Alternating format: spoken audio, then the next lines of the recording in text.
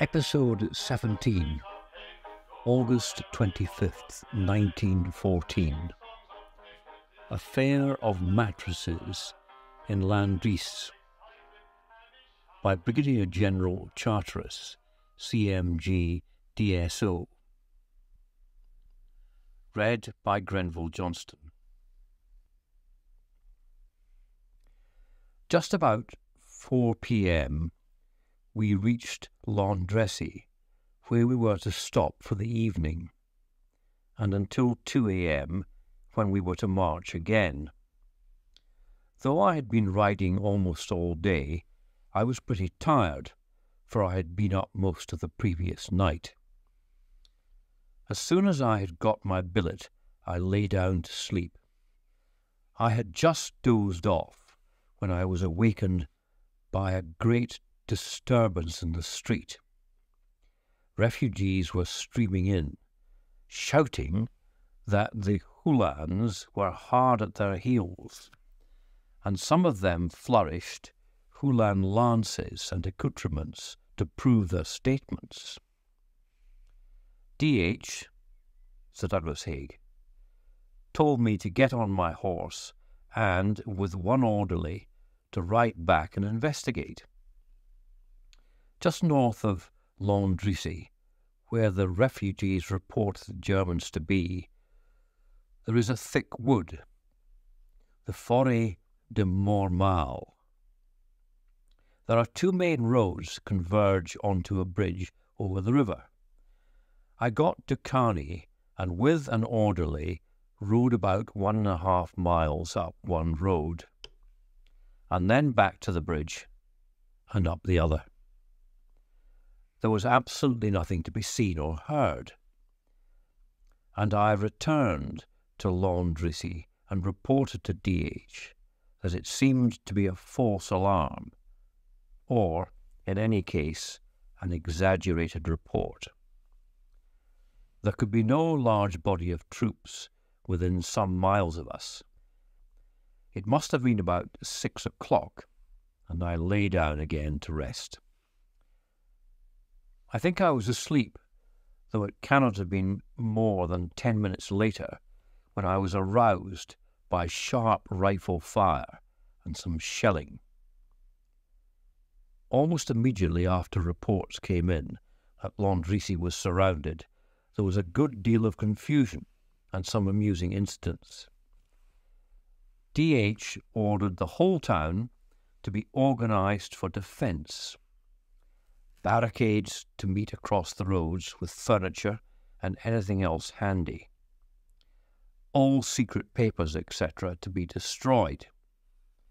He sent me off to prepare a big school building for defense, giving me a couple of companies of guards as a working party. For once, he was quite jolted out of his usual placidity. He said, "If we are caught, my God will sell our lives dearly." It was a weird scene in the village street. Men were throwing mattresses and chairs out of the windows for the barricades, which others were making as best they could. The few inhabitants left were protesting feebly. The guards had arrested and tied up a French officer who had lost his head and was making an ass of himself.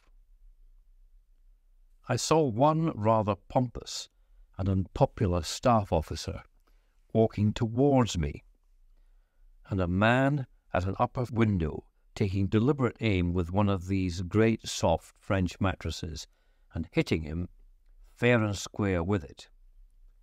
Down went the pompous one, buried in the feather mattress, to the immense glee of the men. He was, of course, none the worse for it, but very, very angry.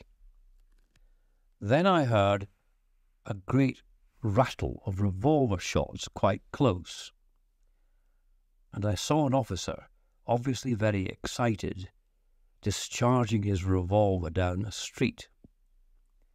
I asked a military policeman who was nearby what was in the street. "Nothing, sir," he said with a smile, "but some officers' horses." So I asked him, why the blank don't you stop him? Well, you see, sir, he said, he is a full colonel, and his own horse is there with the others. And besides, he's very excited, and it may ease him. So I asked the full colonel if he would care to come and help me with my job instead of shooting horses. And he quite amicably agreed, so off we went together.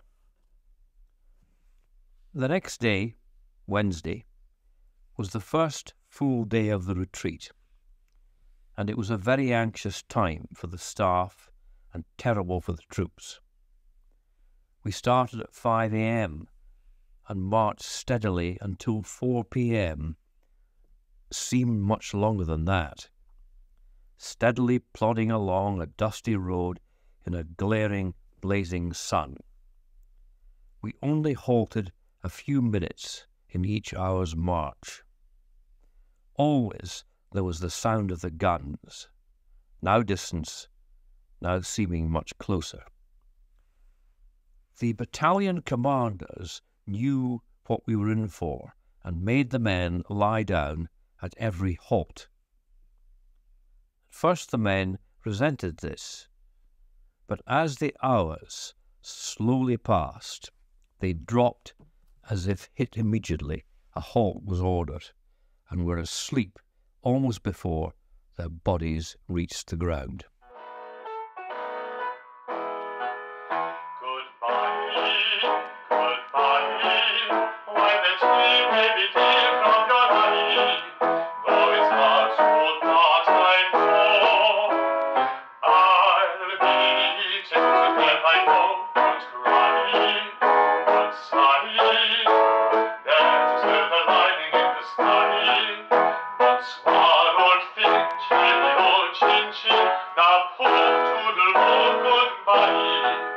Brother bird,